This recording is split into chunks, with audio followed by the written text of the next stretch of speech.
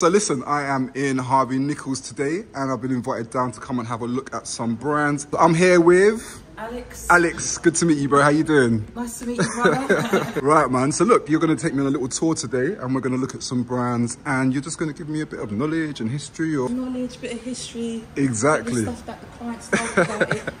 But the good thing with Harvey Nichols is you get to sell everything. So even though I've been looking after Ralph Lauren, I know a bit of everything about every brand. And likewise, as you said, you're starting at a more elevated luxury price point. Yeah. Then you're going into like a premium price point. Then you're going into like an entry-level price point, which is perfect, really. Yeah. So I know a bit of everything. Yeah, because then people don't get left out, right? You don't have to feel like you can come here and you need to have the big boy cheese to come and do your shopping, you know? It's not like a boutique. It's not scary. It's exclusive. Exclusive? Would you say it's exclusive? I know the word.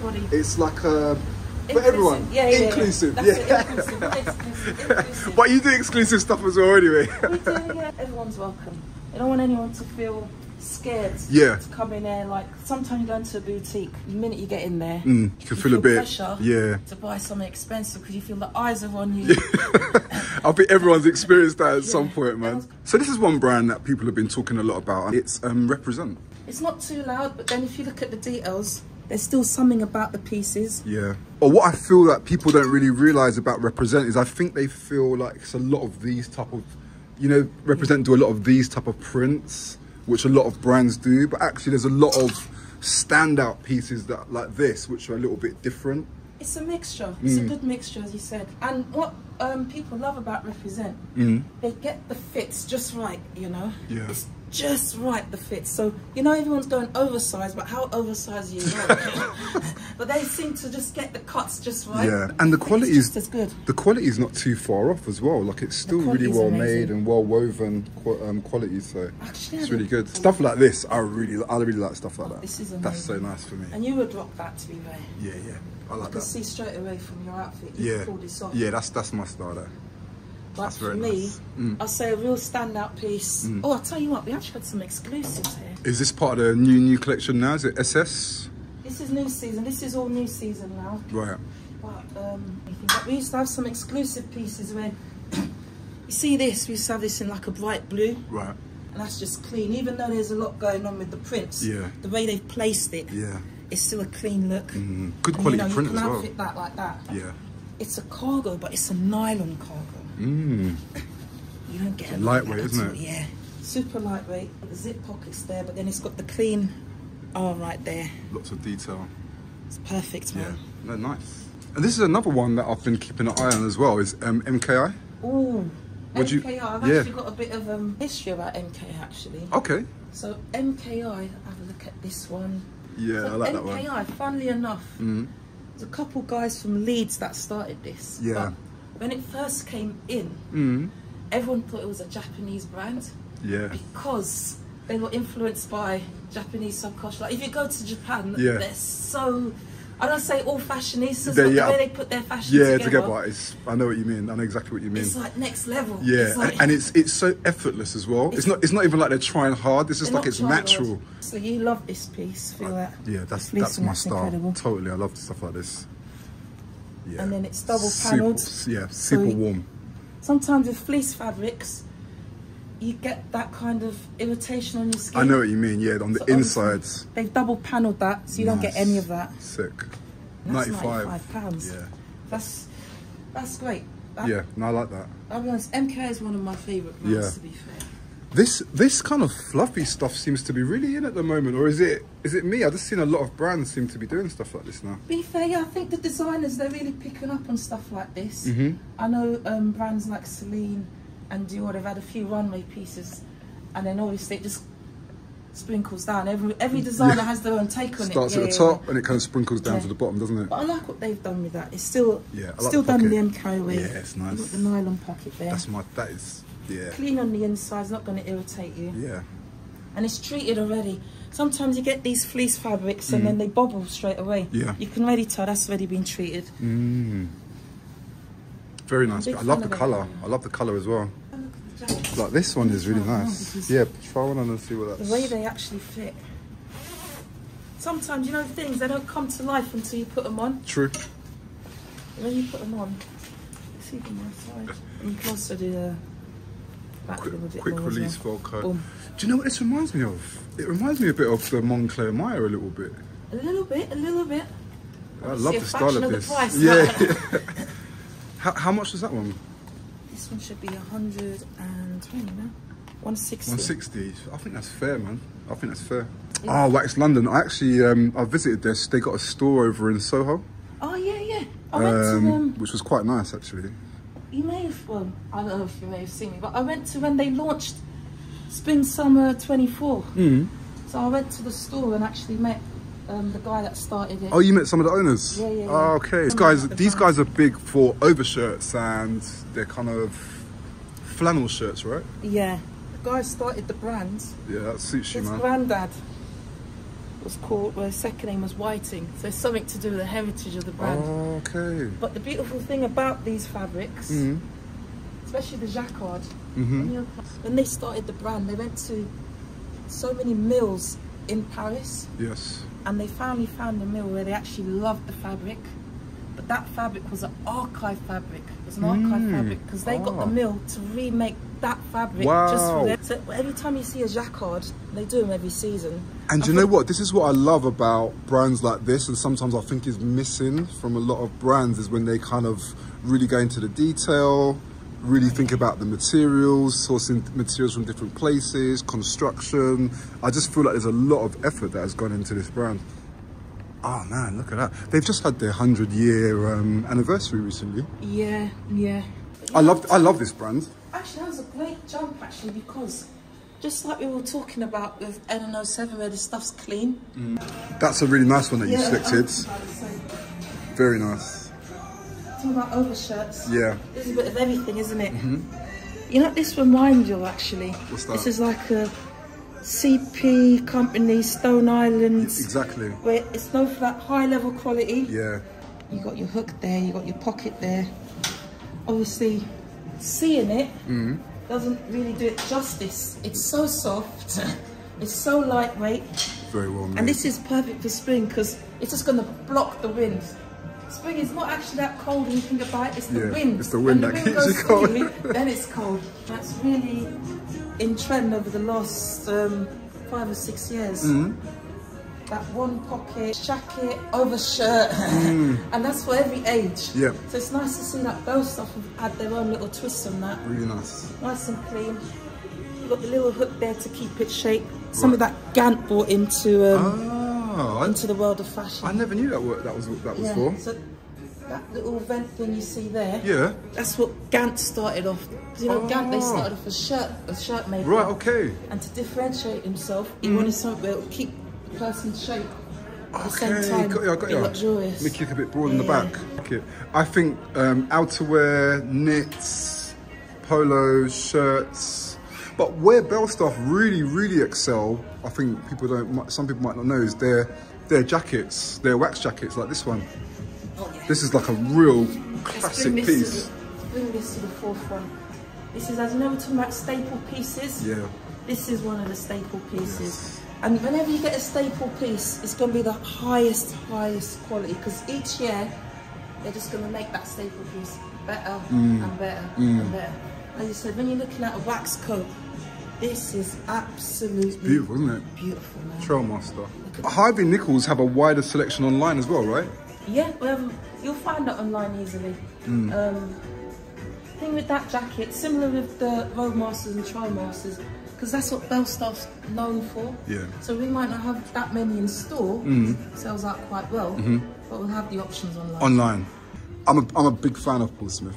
Oh man, Paul Smith. You were saying earlier it's very elevated, but it's got something for everybody. Yeah. So you look at this piece. Because you got PS. This is PS by Paul Smith, isn't it? Yeah, yeah. That's a nice holiday piece. And that's a nice waffle fabric to that. I don't know why I thought Barcelona when I saw that. This could be Barcelona Beach. This could be Mexico. Yeah. This could be Colombia. I like that. Anywhere warm and satisfying. Yeah. That's what Paul Smith's known for, you know. Yeah. And he always adds his little twists and turns to this. He's one of the designers that have really done well for the UK scene, man. He is iconic. Yeah, exactly. That's the word. Iconic. Yeah. Was you gonna pick that piece out? I'm so glad he was gonna pick that one out. Yeah. Oh, yeah. Mate, I love the tracksuits, and they're such good quality as well. Look, this is what I would say. It's simple but elegant. I don't know how you can put those two words together, but they found a way. Yeah. Like look how they've done the drawstrings. Yeah. A nice dark blue, silver finish, tints on there. Yeah. With your inlets. Because a lot of times when you get tracksuit bottoms, if this isn't done correctly, eventually this comes out. When this is done correctly, it doesn't come out. That's the beautiful thing about Paul Smith. Yeah. And look, it's got the matching. You got the matching set for that. Oh yes, I love that. That's a winner. That is so nice. Yeah. And so that's the PS. Then obviously they got the classic Paul Smith. But this is my favourite piece. Oh man, that's my style right there. Very, very honest. I love stuff like this. Oh. And you know what? I bet the lining, they've always done nice to make the lining. Wow, look at that. Very nice. And look at the cut detail here for the tapering. I'll tell you something actually cool about Paul Smith. Go on. Even though the pieces are clean, he always adds, if you notice, a little bit of colour. He's got to do something. And it could be so tiny. That's his signature. Yeah. Just a little bit of colour. And I love it. So even when it's classic, there's still that crackiness to it. There's still that touch of British. Yeah. Sometimes on the inside, like that, look, he'll just do some crazy, so and I've always remembered that from his stuff. He'll just do something on the inside which will just stand out a little bit, which is, I think is so cool, man. I've got this, and I just love it, man. These kind of 1/4 zips. Yeah, I love stuff like that. And the good thing with this, you have this. Ask yourself, how many occasions have you worn it to? Whether it's something that's casual, whether it's something slightly elevated, whether it's something in between. I've done both. Yeah. And it's still still a nice throw on, and you look the part. Yeah. Like you can wear this, and it can be casual, but then you can partner it up with this underneath, and it can still look cool, you know. And it still looks super elevated. And the funny thing is, if you wanted to, you could also partner it up with. You could partner with that. Or you could put it with one of the trousers as well. Yeah, man. Or there's actually a really nice tapered chino. Yeah, exactly. Yeah. Stuff like that. Look, and it still works. It's like anything. Yeah. And the good thing with this, they have it in every colourway. Yeah. So if navy isn't your thing, grey isn't your thing, black isn't your thing. Yeah. Online you'll find many different colours. There's loads of colours. There is. Styled. Wow, look at that. So that is nice, man. Oh, you got to try that one on now, bro. Yeah. Wow, that colour. And this is also, not to take away from Paul Smith, but this is the style that Wax London does, right? They do these types of... This is what Wax really came through with when they first started. It, man. But I'm pretty sure they've taken inspiration from Paul Smith. As you said, he's one of these iconic designers. So a lot of the things we've seen, they probably have taken some motivation from Paul Smith. He's been going around for that long. And what's beautiful about this, actually, sometimes you get stuff that's rigid. This isn't rigid. This is free-flowing. This is the type of shirt, you wear this and it just looks quality. It looks expensive. It's really well made. It feels expensive. It feels great. Yeah. Nudie Jeans is one of my favourite jeans brands. What I love about Nudie is a lot of, I've worked in denim for a while as well. A lot of these denim brands now, they're adding a lot of stretch to the jeans. And stretch is adding comfort. I love his trousers. Ethan, say hello, man. Oh, we were just saying we love your trousers, man. Sick, where are they from? Oh, Dries. He's a big fan of YMC as well. Yeah, so a lot of brands now, they're going with stretch in the fabric. Yes. And stretch is comfortable, but it's not durable. Nudie, even though there's still a little bit of stretch, so it's comfortable, it's not so much stretch that it's not durable. And that's the beautiful thing about Nudie. All organic, everything's organic, so it's great on the planet. It feels great on. Because, let's say you bought this today, and then let's say 3 years down the line, stitching was coming out here. You can go to the store, they repair it for free. Free, yep. And if the jeans is too knackered, let's say 15 years down the line, it's towards the end of its lifetime, what they do for you is you trade that jean in and you get something off a new pair. Oh, wow. And that's super sustainable because that jean you're giving back in, they'll rework it into a new jean. Do you think straight fits are not as, well, they're not, but it's more, people like more baggy fits, this loose fits now. What do you think? Yeah, I'll be honest with you. I mean, I like slim. Same. Ah, they do baggy fits. Gritty Jackson. Sick. It's a long rise. Right. A super long rise. Yeah. So anything over 13 inches on the rise, they call it a high rise. Ah. Anything less than 13 inches, mid-rise, and anything from 11 inches is a low rise. So that's the distance between the crotch and how it hangs down, and that gives you a bit more of a looser fit, does it? And that's what gives you the effortless look. So the longer the rise is, the more effortless it's going to look because it's going to sit lower, but at the same time still fit on your waist. Okay. Hence why skinnies are usually a low rise because because they went and then got it. Ah, you taught me something new, man. I didn't know that. They do other stuff. Yeah. As you can see here. Yeah. Nice stuff. Look, more overshirts. Everyone's really into these overshirts, isn't it? I love that colour. That will go so well with the jeans, man. I can just see the look. I love it. That with the jeans, and you can open it up with a tee underneath. I love it. Ah, sick. Yeah, very nice. With your straight cut / effortless cut jeans. Yeah, I love this top, You've got man. an outfit right there. Very nice. So that's that, man. Well, look, Alex, I really appreciate your time, man. You spent some time with us and we learned quite a lot from you today. Thanks so I appreciate that, man. Thank you for having me. So look, if people ever want to pop down to the store and they're looking for you, because you know they might get some great service, can they come and see you? Yeah. Say I saw you in Hoxton. Name's Alex. I'll look after you. Where's those nudie jeans and those overshirts, man? That's what they're going to be asking you. Look after you, Paul Smith. Look after your bell staff. Wicked. Look after your MPI. No, that is so cool, man. No, we appreciate you. Thank you for having me. I really feel made me feel great, you know. That's no, what good. it's all about. Good. You know? Well, look, we could see that you are, and this is what is so important for retail, is that people are passionate within the sector that they're working in, and we can clearly see that you got the passion, you know about the brands, you know about your stuff. So that's also important for us. So thanks, man. It kind of gets overlooked a bit, but it's a people role. 100%. You meet new people every day. Yeah. And you get to see different walks of life. Yes. And I feel that enriches me. Yes. If that makes sense. 100%. But you're in the right business, man. See other people person, man. Bro, big respect to you, man.